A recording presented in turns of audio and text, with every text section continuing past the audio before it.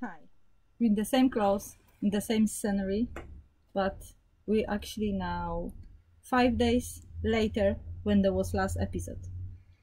Yes, we are in. We're now in SHORCUTS, which is on Ikaria.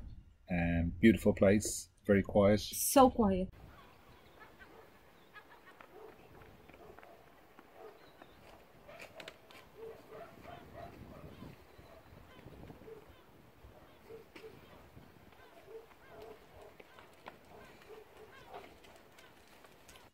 But before we came to this quiet, peaceful place, we went through nightmare. Come back to Charistos. Do you remember the last time we finished in the Charistos? We spent in Charistos I think 5 days, 4 nights. 4 nights. It was a lovely time.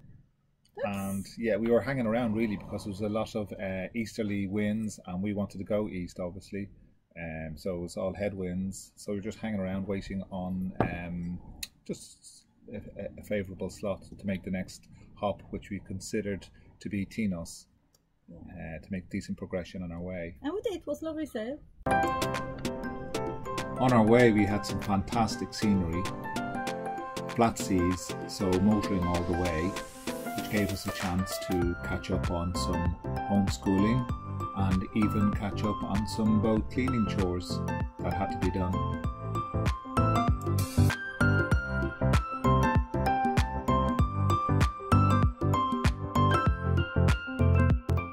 So yeah, Tinos, very nice. We only stayed one night, 2 days. That was Halloween night. Yes.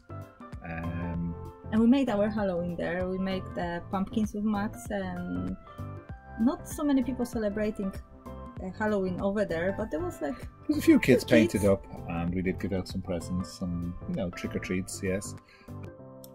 About Halloween you can hear on the Max's special in the episode 5. And then we had a group of people, just 3 charter boats came in beside us. And funnily enough, one of the girls was from Dublin, so we had a local to chat to, and it was nice. The next day, then morning, they left and they gave us a little card, what is really nice. That's what I heard before, that in this type of sailing, what we're doing, the most amazing is how fast you're getting connection with other people and how nice those connections are. And that's what we already in first month start to feel. Yeah, straight away. People are so nice. So nice, so genuine. And you're getting something small like a handwrite card and has meaning for you. It has huge meaning. So nice.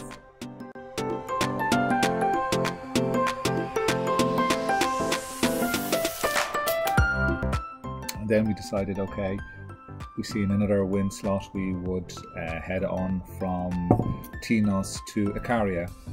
The winds were supposed to be northerly, slightly northwest, north-northwest, and that would have been perfect for us to travel to Ikaria. It was going to be a long sail, we knew that. We knew it would be for us new experience, for us, for me, because we had to cross agency, I don't know how to say it. Agency. Yes.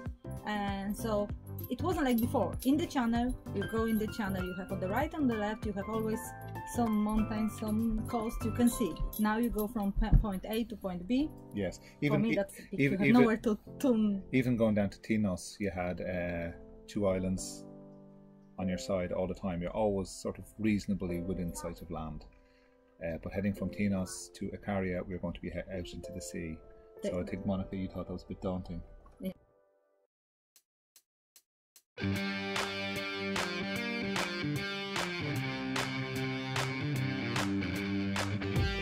Very windy day. Are you happy?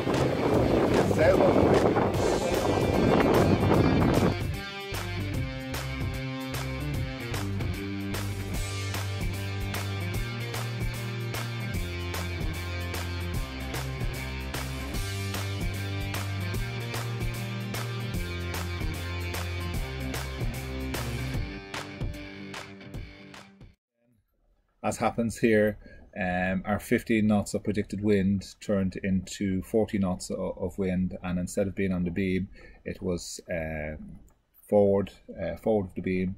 It was very unpleasant, very choppy.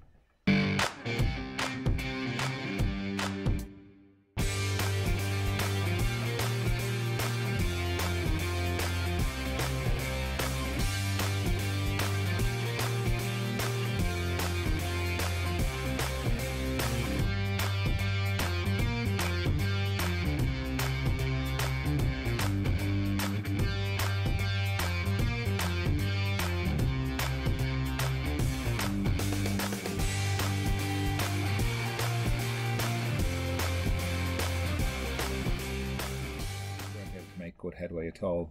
And that was our last chance to get out of this open sea and hide somewhere, was to turn to the Mykonos. Yes, to drop down to Mykonos. So at least that put the wind back on a quarter. We headed down and we thought, okay, we've gone to Mykonos harbour. So wind was getting stronger and stronger. We pulled into the harbour and it just was gusting plus 45 knots in the harbour. And with the windage on the catamaran, we lost our we had no control of the catamaran in the harbour, and this guy was directing us into a narrower space, and I just could see that there's no way I was going to be able to control this. There's no way I felt I could dock safely without banging off the wall, or worse, to bang off another boat. So I just thought, okay, let's abandon this.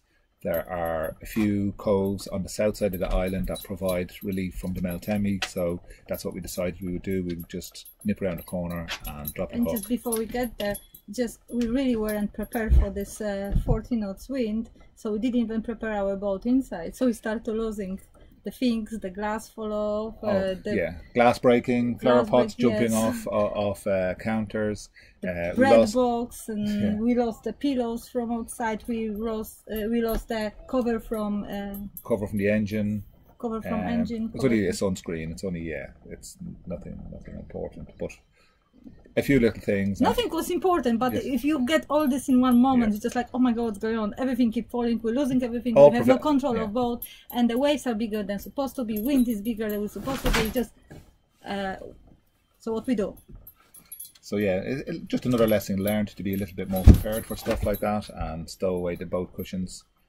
Normally they'd hold, but it's just the Velcro is starting to get weak on them. They're just so used.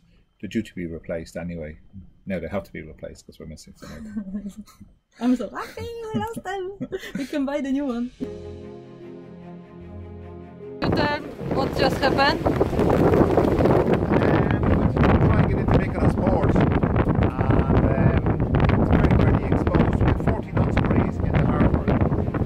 40 knots, that's force 9, gusting force 10, trying to dock. And I had no control of the catamaran in the harbour. We were just blown sideways.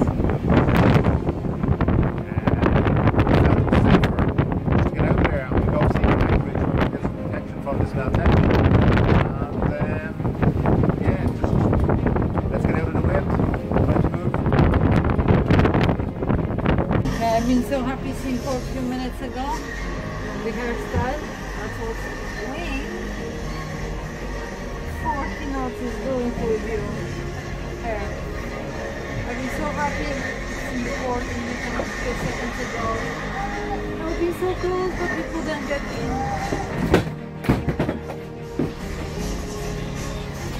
Alright. All okay. Okay. The recorder, what happened?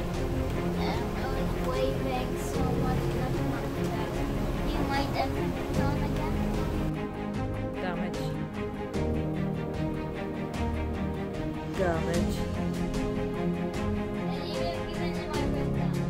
Even you know what? In your room, damage was before. What did you just say? I said Mykonos Dupos. So we found a safe anchorage on the south part of Mykonos, and we went quite close to the beach. We went into about 6 meters of water, put out 40 meters of chain, and just sat on the hook for the night. Oh no. That's what's happened. Eddie, if you go swimming, at least you will get some workout.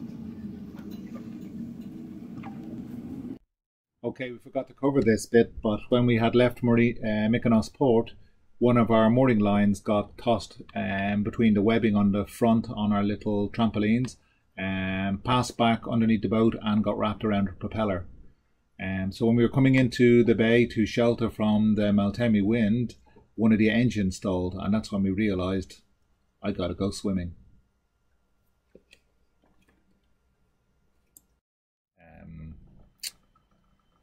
We do our shift with watching anchor? Yeah, we stayed on anchor watch through the night, so 4 hours on, 4 hours off, and the wind got up to about 30 knots in the night. Max done first his watching. Yes, he been first watching from 6 o'clock till 9. He done his watching anchor and he been got in it.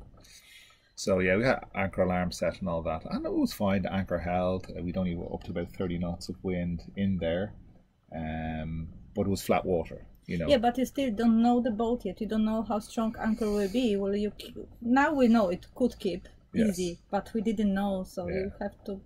You see it a little bit. 35 kilo delta anchor. It's a pretty good anchor, and it just digs in hard. And it was the previous owner was his pride and joy. This anchor that I think he said he sat out in 45, 50 knots on it, and it was not a budge. But what happened? We knew we cannot go to the land. And Doc wasn't trained yet to do his business on the boat. Yeah. So the last walk he had at 9 o'clock that morning, and he didn't go to the toilet till next day, 2 o'clock. So he kept his needs for 36 hours. No, 28. 28 hours. 28 hours. Poor boy. We were trying all night to telling him that he can do his wee on the boat, on the mat. But he just Mommy, couldn't. You cannot do that, you don't do wee in your home. Yeah, he's so programmed to do this. So that's something we have to work on as well for longer passages. But yeah, we were safe through the night, and then we decided we would head off the next morning. Again, we were watching for a wind slot, and that's the thing, because we were anchored in this sort of bay, we were wondering, okay, we've 30 knots here, but what's it like outside? We'd sort of lost a bit of faith in the forecast because it was so wrong the previous day. And we decided, okay, we have to make this travel, and we just get up and go early. The wind was forecast to be on the beam. But even the wind was like 24 predicted.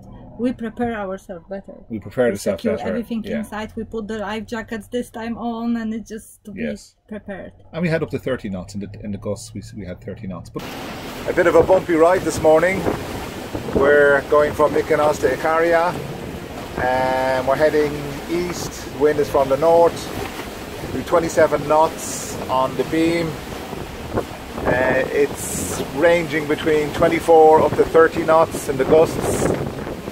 We're motor sailing, achieving 7.7 average over the ground. Sometimes we're getting a little surge of over 8, but if we knock off the engines, we're dropping back to 5. And with the gusts, we just said, okay, it's not worth putting up a main and playing with reefs and stuff like that. So just to be comfortable and make quick passage, you have the engines on, but we're only ticking over 900 RPM, giving a little bit of power through the water. So that's it. It's going to be bumpy for the next 3 hours anyway, and we close in on the foot of Ikaria, and then we go up along the coast to our destination, which is another. Ikaria is actually quite a long island, so I think we've another 3 hours up along the coast until we get to the marina. Try do another update as we get closer. It's a washing machine. Yeah. We are in the washing machine right now. So what's Max doing? But it's not cold. No, it's not cold. I just had my jacket from 7 o'clock in the morning, and we put the life jacket just in case, because we didn't know what's gonna be. So now I cannot take off my jacket. Stay in the winter. But Max doesn't actually care at all. He's watching TV.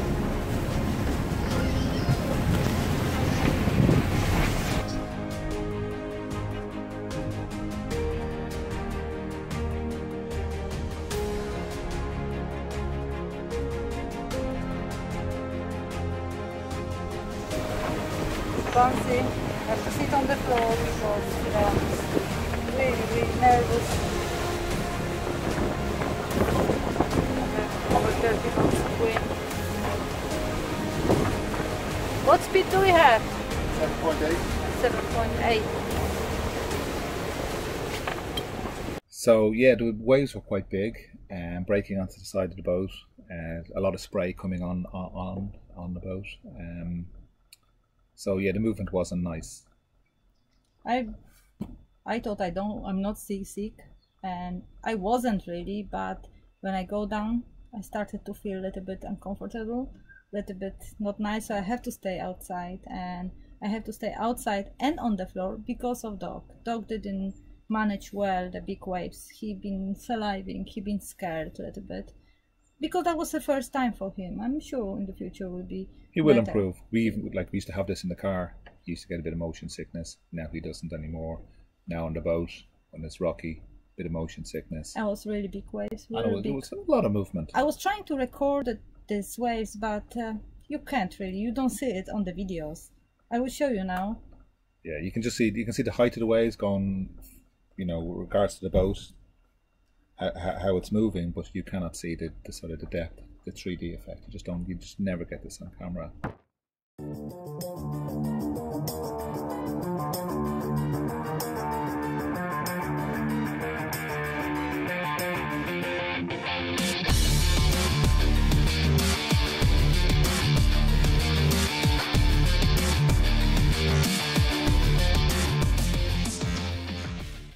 But Max? Yeah, Max was fine. He's just born sailor. Born sailor. Somebody say Max. Yes, you just say you are a born sailor. You wasn't sick at all. I was not born sailor. I was born being a YouTuber. Ah, you're born to be a YouTuber, but you're never on our video. You're too busy. So we finally made it to Ikaria, lovely place to sort of catch up. Monica, I know, was very tired.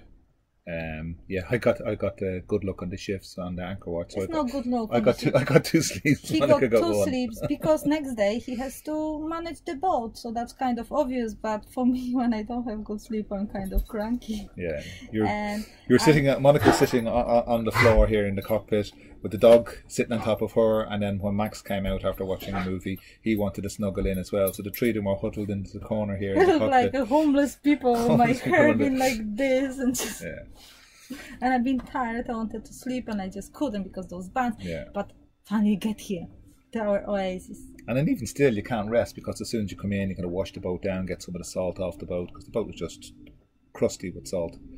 You know what? I didn't know that. That salt is everywhere inside the boat, our wooden floor. I just say, who spilled some like an oil or something? That was like greasy, sticky stuff, and it's just the dampness in the air and the salt when that sit on the floor. It's on everything. You're walking it everywhere and it's going everywhere. So yeah. So just always come in, clean up, catch up, sort the boat, and then finally we went out and had a very late breakfast. 2 o'clock. 2 o'clock.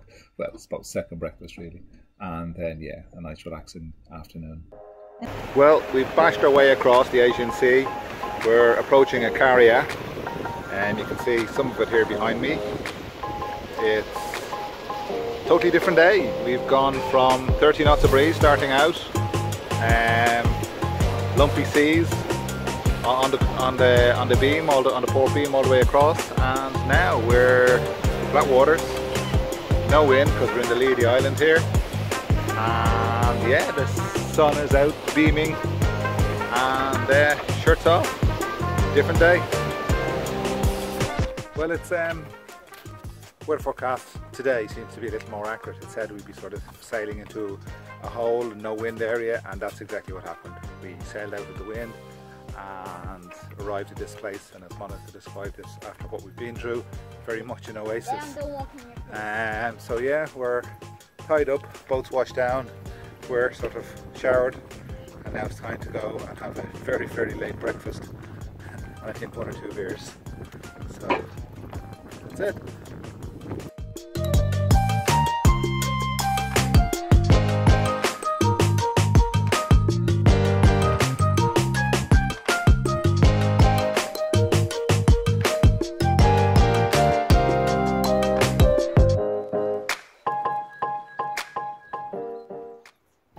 we have this 3rd of November, and we have what is it, maybe 26, 27 degrees, and it's only 10 o'clock.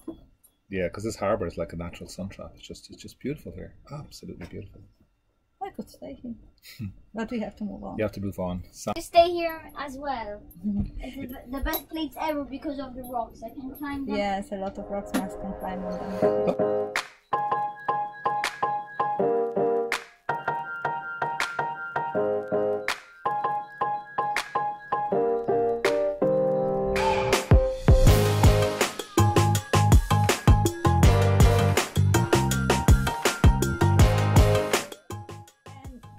To stay, we cannot, because we have to go tomorrow, because next wind comes. Yes, if we don't go, we'll get trapped here, and I believe there can be a bit of a surge into this harbour. It could be unpleasant. I don't think so. It looks like it's very well protected. But, yeah, but we have November, as I said a few minutes ago. We have November. That's you will have less and the shorter windows to move.